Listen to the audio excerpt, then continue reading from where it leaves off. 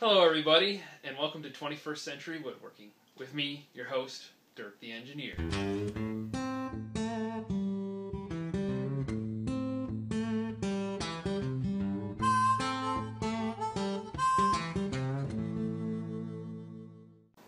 Today is Saturday, my wife's out of town, I've got the house and shop to myself, so I figured I would mess around and see what I could come up with.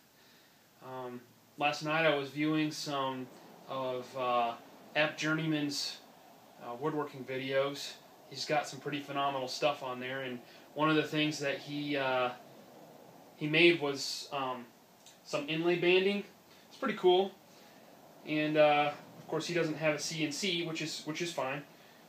Traditional woodworking is also a lot of fun, but I thought that inlay banding would be the perfect thing to do on a CNC, because it entails cutting thousands and thousands and thousands of little pieces of wood and gluing all up.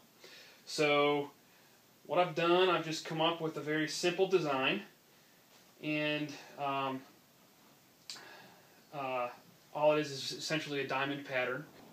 What I used was this magnate bit.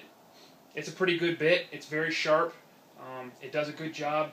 But one thing that you'll notice is that these style bits tend to have a little bit of a round on the end, and that's not such a big deal for most applications. But for this, when you're working with really tiny, trying to create little tiny features, that rounded corner can cause some issues. What I would have preferred to have used was this in-groove system, but I did not have a 90-degree attachment or 90-degree cutting edge in this set. I would have to order one. This will give me nice and clean cuts that have a very sharp inner corner. Okay, so if you can get this and get the 90-degree cutter, I'd recommend it for doing this kind of work. So in the videos, what you'll see is me using a file and just going across gently after I've cleaned up after I've made the cuts. And the only reason I had to do that was because that corner wasn't sharp.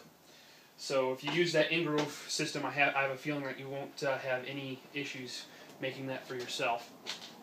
So without further ado, I just wanted to get started and show you how I did it. Thanks.